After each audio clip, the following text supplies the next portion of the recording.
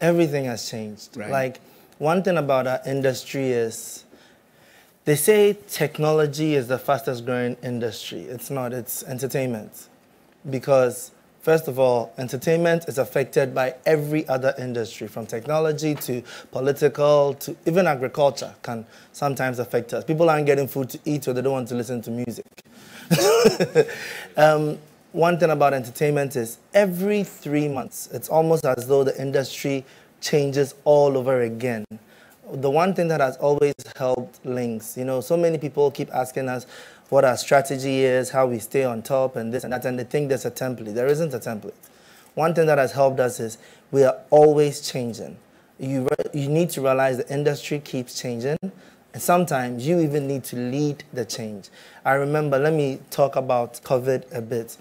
When COVID hit, as you remember, we had albums planned. I know that year, that was the year that in the beginning of the year we're the most confident. Because what we did on 31st December.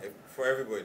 Everybody. 31st December 2019, we actually sat down and we structured releases for all our artists to the date. Structured their releases, their concerts, everything they were going to do to the exact dates. Normally, we used to structure to the quarter, but now we did to the dates. And then COVID showed us that, my guy, when you are planning, cool down. But what happened is, we realized that, okay, the world has been hit by a massive storm. We either sit down and fade out or adapt.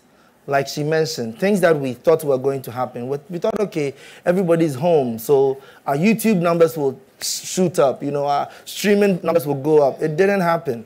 Our YouTube numbers slowed down. We're like, you're home, why aren't you watching our videos? What's going on? We realized that we needed to do more things to drive them to actually, because people took it as a vacation. They took it as, oh, I'm finally home. I can watch those classic movies from 20 years ago that I never got the chance to watch because of work. They didn't have time to come and check out your new song. So we had to reinvent, find new ways of getting people to come to our stuff. So I think that that's one thing every industry player needs to understand. The industry does not stay the same for even 6 months.